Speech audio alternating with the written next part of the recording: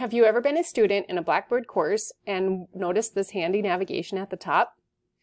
If this is something you want to add to your course to help students easily move through your content, we'll take a look at how to do that.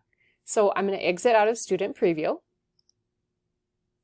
And the only thing you have to do to add that navigation is to add a learning module, which is exactly what all of these items are here in the gray block.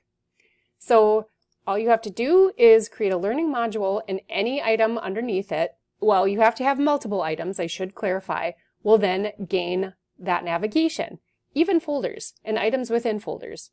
So in order to add a learning module, you'll just come to any area within your content that you'd like to add one and select the plus button, and in the menu click Create, and then in this panel over here select the learning module.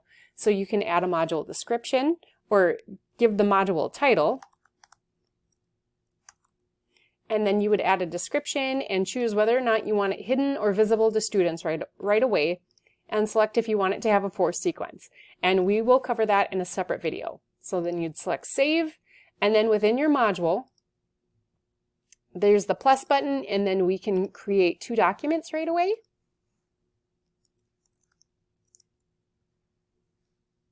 I'm not going to add content to keep this video moving quick. We'll add a second document.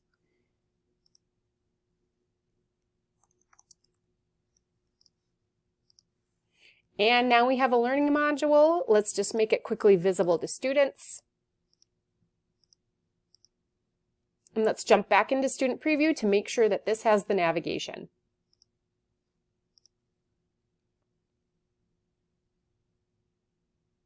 Okay, so we're picking up where we left off in our Student Preview. And so we'll go into the module New and go into Document 1. And you can see, again, we have a plain page here, but then we can jump to Document 2, which again, a plain page because we didn't add anything, but this automatically has the navigation. So that is how you quickly help your students move through your course content.